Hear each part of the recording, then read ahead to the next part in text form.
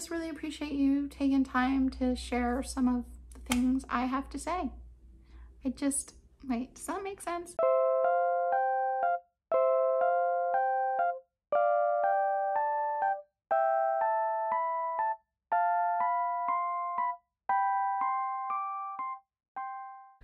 I read a lot of different things. Mostly what I would say I enjoy modern classics. I enjoy classics. I enjoy some YA, though I'm becoming pickier with what I find I enjoy. I like YA fantasy simply because I don't like super in-depth fantasy usually. I just like having a little bit of magic and a little bit of whimsy. So I like some middle grade as well for those same reasons.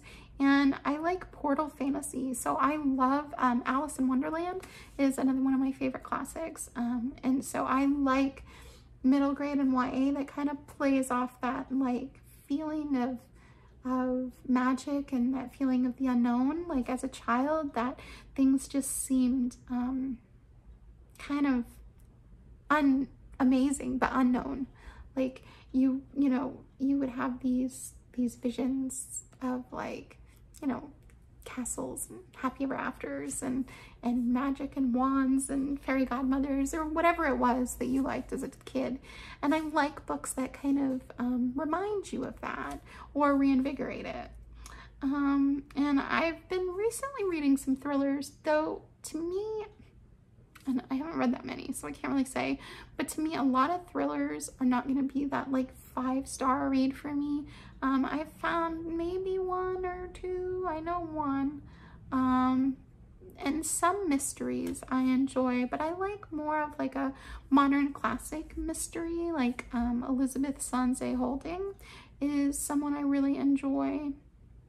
And I read Agatha Christie recently, and I liked that. But yeah, I like when the gothic and the mystery kind of cross. I enjoy that. And I do enjoy some contemporary. Yeah, so I'm kind of all over the place. Really what I'm looking for are good books.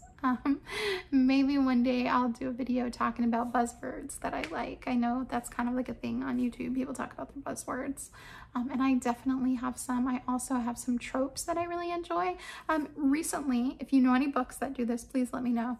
Recently, I've realized that I love the trope where there's a young woman, because I like coming of age stories. And yeah, so there's a young woman and her family dies, or they lose all their money, or they lose their home, or whatever the situation is, and she has to relocate to a new situation and kind of start over.